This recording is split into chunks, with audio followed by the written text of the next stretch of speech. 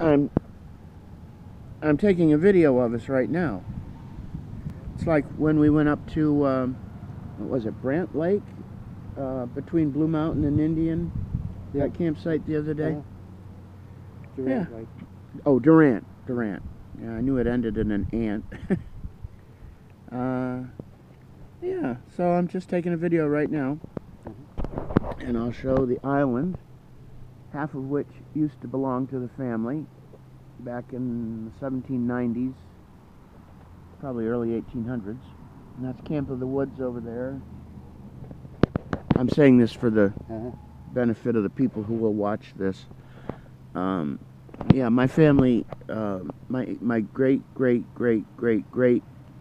grandparents, Francis and Sarah Mott Courtney, were the first settlers on this lake in 1794, and they moved to what was known as the 500-acre Courtney Tract, and half of that island there, I think it was the back half, was part of the Courtney Tract.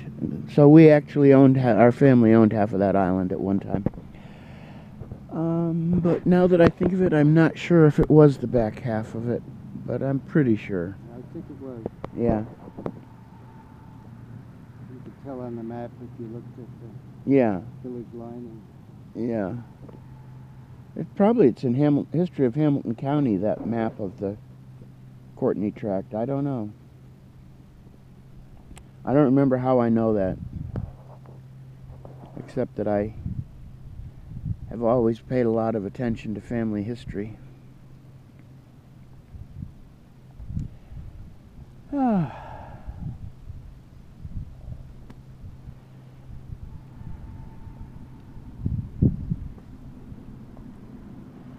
it's getting ungodly hot.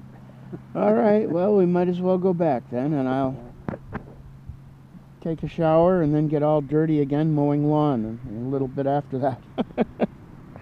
Then I can take another shower. Well, on our bikes. Okay.